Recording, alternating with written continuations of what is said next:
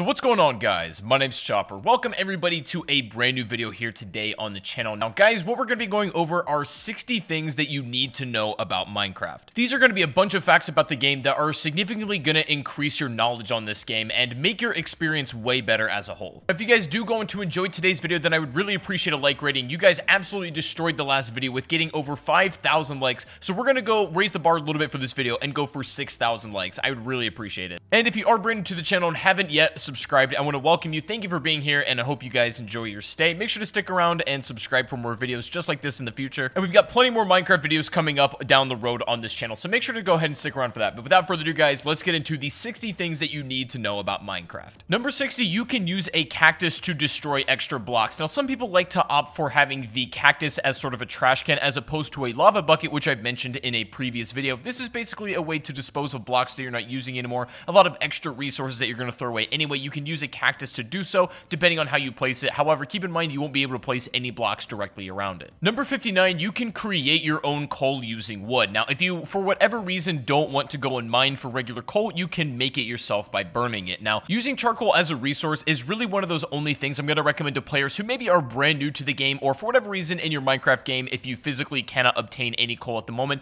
this is probably your best option to do so, but just keep in mind that it is a thing. Number 58, you can use doors to make air pockets underwater, and this is a really good technique if you're trying to explore a little bit more like aquatically, but you're having trouble doing so as you're just running out of air too much and you don't have the proper enchantments and potions to do that a little bit more efficiently. You can set doors underwater like this and will make complete safe air pockets for you to replenish all of your air. It's a really good strategy to set up multiple of these as it goes deeper underwater for you to kind of serve as little checkpoints to get to that final destination at the bottom. Coming in at number 57, signs are a really good organizational tool. You can use these to write any message you want, and it can help sort out like materials and resources and food for you, and it's going to make things overall a lot easier if you're kind of having trouble keeping things sorted. And the best part is they cost virtually nothing, so you might as well make a whole bunch because it's really going to help out just in practicality. 56 is a really good trick, especially when you come across those cave mines that are just laid out with cobweb that you can't really navigate through very well. It's dangerous down there, especially if you get caught up, but if you carry a water bucket and place down the water,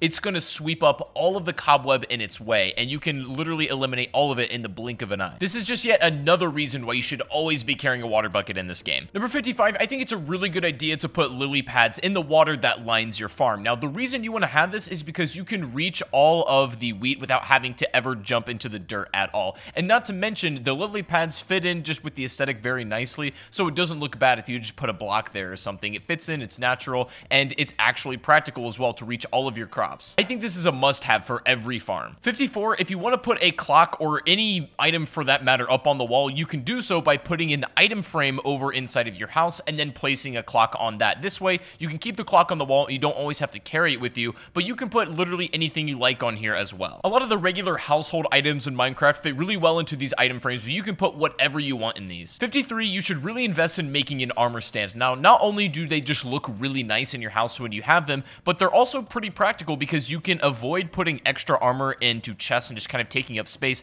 This way you can have it out and you can still use it whenever you need, but it just looks nice and it fits nicer over here as well. 52, if you need to be cooking in bulk, if you have a ton of raw materials that need to be cooked, then what you can do is place a lava bucket in your furnace and it's going to burn for over 1,000 seconds, and you get so much cook time just out of one lava bucket pour, and you pretty much have an infinite source of that. So if you don't want to bother with replacing coal all the time or putting more wood in, just drop a lava bucket in there and then cook a ton of things at once. 51, you can use a water bucket inside of mining to push you around inside of really small places. What I mean by that, it's a really advanced form of mining where you're kind of in the smallest space possible and you're swimming inside of the cave essentially from your bucket, and you can cover a lot of ground this way. You can mine a ton of materials, and it's a really advanced farming method, but if you get good at it, it can definitely reap you a lot of benefits. Typically, it's not necessary, but it's certainly something that's good to know if you want to keep it in the back of your mind. Number 50, you need to know that you can make really tall trees if you do this trick where you put a block over on the side of it where the stump basically cannot grow. So if you kind of set up like this and then you put a bunch of bone meal or just let the tree grow, you might get an extremely tall tree. This is good to know because you're going to reap more wood per tree, but it's also nice if you just want more aesthetic looking trees. Let's say if you're lining around a house or something and you don't want it to be so short. 49, you can actually manually explode creepers by using flint and steel, and this is a really good strategy because you don't have to kind of play around with them and risk your life getting too close and know, hoping they don't explode and end up killing you. So you can blow them up on your liking just by hitting them once with the flint and steel and run away and have plenty of time to be safe. This is also good if you want to tactically blow somewhere up as well. 48, this is a really good tip if you're inside of strongholds or down in caves where these things are. Silverfish are really annoying to fight because they tend to multiply, as you guys know, but the best way to avoid that is by hitting them with flint and steel as well. And when you burn them up, they don't actually produce more, which is good because it makes your life a ton easier. And this is probably the #1 thing you need to know if you're going to be kind of looting strongholds and exploring them correctly. Silverfish honestly aren't too bad on their own, but when they tend to multiply and stack up, things get a little bit dangerous. 47, you actually don't have to go very deep to find diamonds. Now, on your Y coordinates, this is the best way to tell where you are, and basically layers 11 through 16 seem to be prime time for finding diamonds. Obviously, you can find them a little bit lower, but a lot of new players to Minecraft seem to think you have to go to the very bottom to even think about finding them, but nah, it's actually not like that. 46, mushroom biomes are actually safe from mobs at night, so if you're having trouble even setting up in Minecraft, or if you're going on an adventure, but there's a long stretch of mobs that you don't know if you can really handle, finding a mushroom biome is going to provide you at least a little bit of sanctuary. It also has some resources that you might really like, but best of all, it is a completely safe space for mobs. 45 is a really neat trick for dealing with Endermen. So basically, the way to trigger these things is by looking them in the eye, obviously, as you guys know, but the thing is, if you wear a pumpkin head, then you can actually walk up to them without them getting annoyed, and so this makes kind of collecting ender pearls, if you need to take these down or at least kind of land the first blow, so much simpler. There are a ton of different ways with dealing with Endermen quickly and efficiently, but this is definitely one of the ones that you're going to keep in your arsenal. 44, taming animals, and especially cats and dogs, can be really beneficial. You guys know basically having a wolf as a companion is always a good idea, and there's tons of functions that it can have, but also having an ocelot or like a regular cat around is not a bad idea either, and even creepers try to actively avoid cats, which is probably one of the best reasons to keep them hanging around, maybe if you want to protect a house or kind of base. You can tame almost every animal in the game, however, some of these are the most useful. 43, snowballs are actually really effective in taking down blazes if you struggle with these guys because they put out projectiles that can absolutely delete you. So obviously, blazes are no joke, but you can have some things in your arsenal. These snowballs, they really don't like that. It's not the most practical thing in the world, but keep in mind, it's a surprisingly useful tool for this very specific situation. 42 is just something that you probably want to know, the fact that if you're mining underwater or through water, it's going to take a little bit longer to destroy that block. This is especially noticeable if you're trying to get stone that's underwater or even sometimes dirt. For the most part, mining something that's underwater or in contact with it really isn't the best idea, and you want to isolate whatever you're trying to get first before you go and get it, but sometimes you got to do what you got to do, and that's what happens. 41, gold as a resource is something I generally recommend you never waste on tools. However, some people swear that you can use gold shovels, and it really isn't that detrimental to your overall utility of that, and gold shovels are really fast as well, so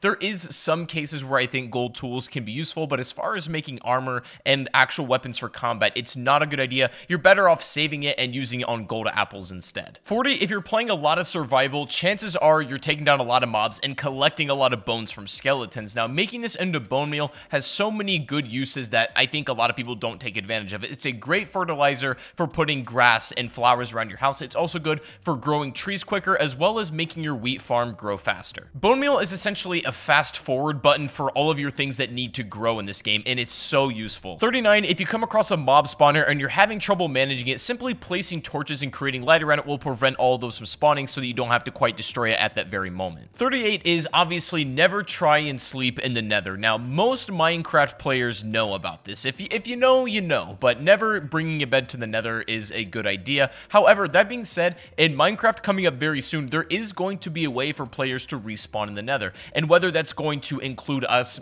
placing beds there somehow and sleeping there, I think that's unlikely. I think there'll be a different way to spawn there, but that's coming up in a future update, so something to look out for. This might be a thing that changes. Speaking of the nether, number 37, collecting ghast tears is one of the most basic elements of creating potions, and it's really something that you should stock up on whenever you visit the nether, because if you're into making potions and you rely on those a lot, then that's going to be your base. They're also fairly easy to obtain as well. You only need to hit the ghast with a couple arrows, and then it pretty much drops them every single time, so they're not too bad to go and collect. 36, I think it's a really good idea to keep some mushroom cows nearby. Now, these aren't going to give you exactly what you think what happens when you milk a regular cow in this game, but they're still going to provide you with some substance. It's going to be some soup that they provide. These are one of the most like substantial animals in the game as far bars, like getting different types of food from them, so they're very, very valuable. If you can have a bunch of them nearby, then it's something that's going to really serve you well. 35, you can turn a zombie villager back to normal by using a potion of weakness on it. You need to do this during the day so it doesn't burn up and die,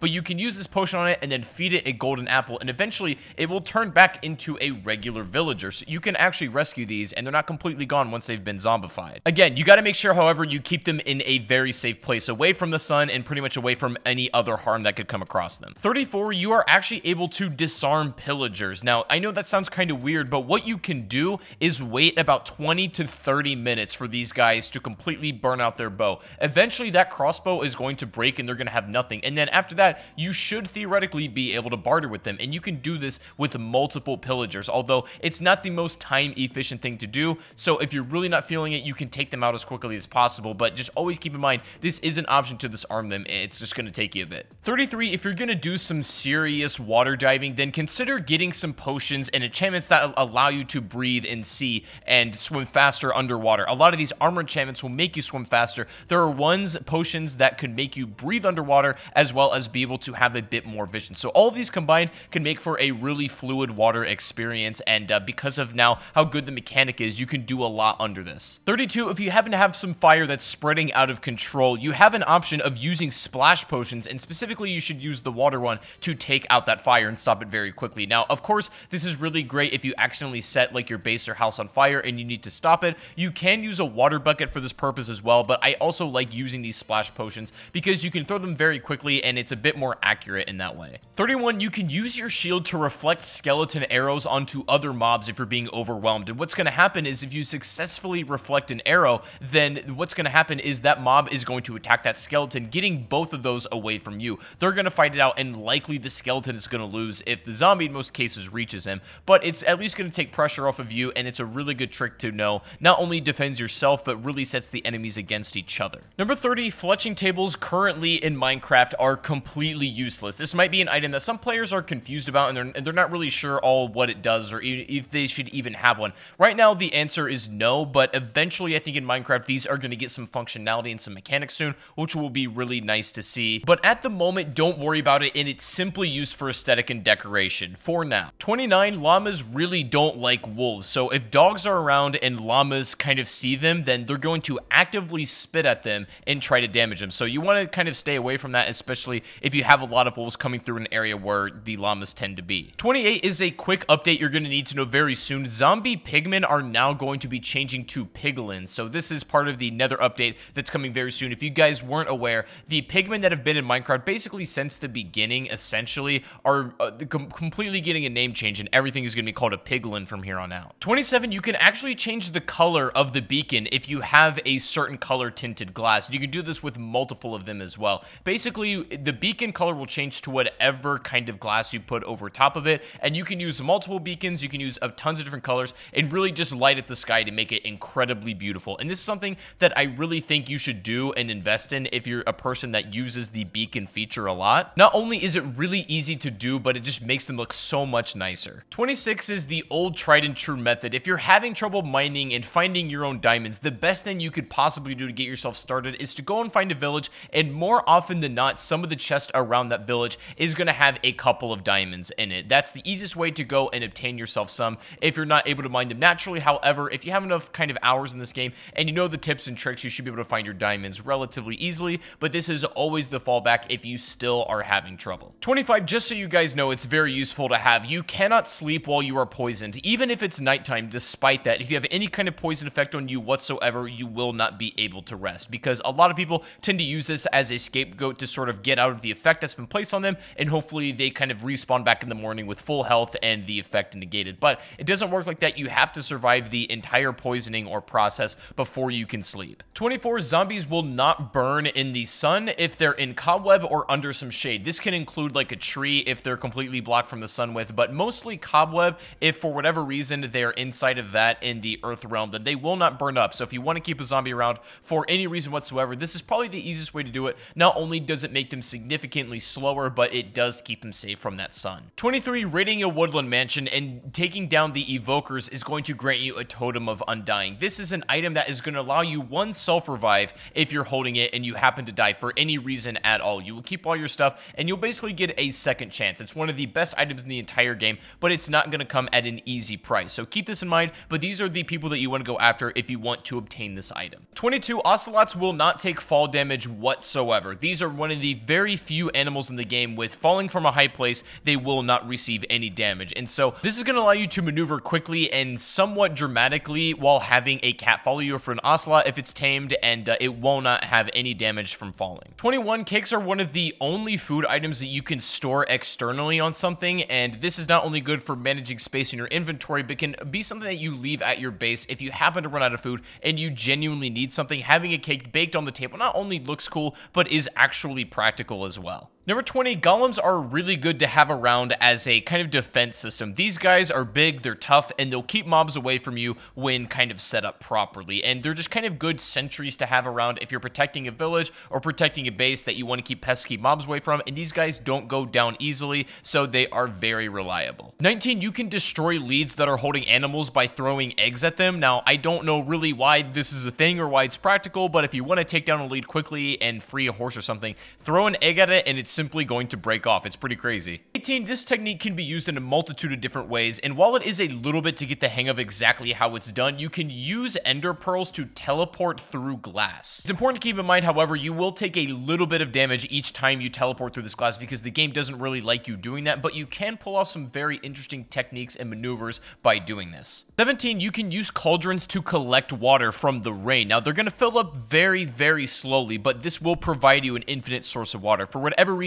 if you happen to be far away from a source and you can't get to it very easily, maybe you're on a mountaintop or something, putting cauldrons at the top and letting them collect the rainwater, albeit very slowly, is still a very reliable source for infinite water. And you can take that out, use it however you like, and it's going to fill back up next time it rains. And if you put multiple like this, it's even better. This is one of the best ways to use cauldrons, in my opinion, because there are some places in Minecraft where water isn't an easy available resource. 16 is a really specific game knowledge thing, but slimes will not spawn in swamp areas on a new moon in Minecraft. And this happens somewhat rarely, but it's kind of a benign thing to know about because slimes aren't really a problem, but for whatever reason, if you're having trouble finding them and it's a new moon, that's why. 15, chainmail armor is one of the very few items in the game that cannot be crafted. You're going to have to obtain this item through looting and fighting and that sort of thing, but chain armor it's good in its own right. It's not quite as strong as iron, definitely not as good as diamond, but it's better than gold. The only problem with chain armor is because it's not very readily available. It's solid as a piece, but it's more of kind of like a novelty thing just to keep around. 14, a really neat trick you can do against mobs is wear one of the maybe creeper heads or other mob heads, and this is going to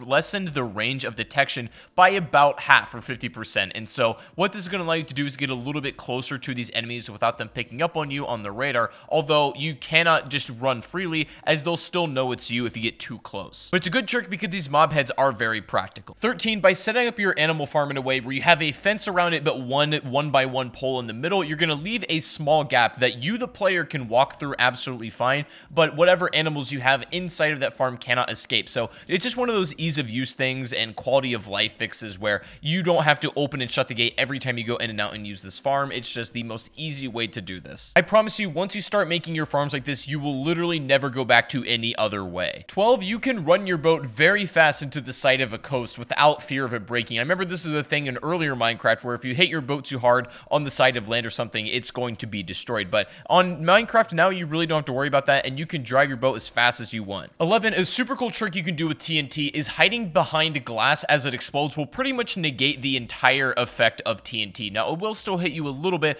but it'll mostly buffer and muzzle all of the damage that's going to put out. And this is a really good thing to know if you're going to be using TNT to clear out massive space of inside caves if you're mining. It just essentially acts as kind of a blast shield that you wouldn't expect to be so useful. 10, the somewhat new dual wielding feature where you can hold two items in both your hands is a very good addition, and it's great for combat. Obviously, you guys know that holding like a sword and a shield at the same time is a very good strategy, but also holding a sword and then maybe a totem of undying if you have it as well, if you really feel like you're going to die, is going to be your best bet. But taking full advantage of that is always a good idea to do, no matter what kind of player you are, or really no matter what kind of situation you're in. 9, cobblestone actually takes very slightly longer to mine than regular stone does, and the only reason this is important is because of the effect that it might have on your tools, which is pretty much none, but I guess it's just something that's kind of cool to know. The amount of real time that it takes to mine between these two and the difference is so negligible, it might as well just be a couple of milliseconds, but I guess guess it's useful to know. 8, you can change the color of the collar if you have a domesticated dog, and this is really a nice personalization feature because a lot of people don't take advantage of it and just kind of roll with the default red color, but there's so many dyes in this game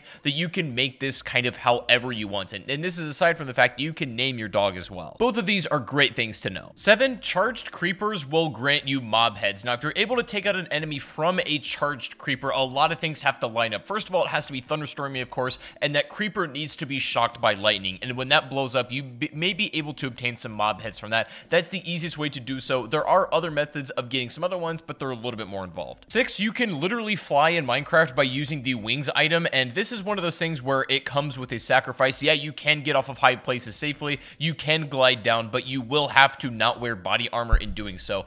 And this is a really good feature to use, but do it with caution as you are going to sacrifice having some body protection. 5, the position of your dog's tail will indicate the animal's health. If it's all like low and kind of between its legs, then you're going to know that your dog is low on health, and by feeding it, you'll slowly raise it back up. This is the best way to manage the health of your pets, and it's something to always keep an eye on. As they don't have a standard health bar, as it were, this is the best way to keep track of your pets. 4, bees, which are some of the brand newest additions to Minecraft, are one of the coolest new things that we've gotten in a long time. And bees, for the most part, are pretty much harmless unless you attack them first. They behave pretty much like bees in real life, where they will never ever harm you unless you kind of go out of your way to antagonize them. But for the most part, keep these guys around because they're friendly. 3, it used to be a really good strategy in Minecraft to put Endermen, and for that matter, other mobs on Soulstone, as it would slow them down and make it easier for you to take them out. But now in Minecraft, Endermen in particular just completely walk over this normally, and they're not slowed down by it, however you are, so it's something to really be careful about, and the old trick that used to work back in the day isn't effective anymore. 2, baby zombie pigmen, or piglins I guess we should call them now, are the best way to get XP. This enemy will single-handedly give you the most per kill, but what you got to keep in mind is this is for like the standard enemies. Boss, any kind of bigger ones are not included, but these are a really good way to farm XP as well. And finally, number 1, you might not know this, but it's actually more efficient if you're using splash potions to toss them up on yourself rather than throwing them down, because it's going to last you a little bit longer. Now, that is really not something that's completely game-breaking from this kind of perspective, but it's something that a lot of Minecraft players who are relatively experienced know, and some new players who just kind of throw their splash potions down without thinking twice about it. There's really no right or wrong way, but if you really want to maximize everything out as much as possible, this is the way to go about and do it. But guys, that is going to be 60 things that you need to know about Minecraft. I really hope you guys did enjoy today's video. If you did, make sure you absolutely smash a like on it, as we're going to go for 6,000 on this video. I know you guys can do it. Definitely subscribe if you are brand new to the channel for more videos like this as well. And if you made it to the end of the video, you are a certified mad lad. Thank you so much for sticking around. And if you haven't already, leave a little emoji in the comment section. I'll know you made it all the way to the end. But I appreciate you very much for watching once again.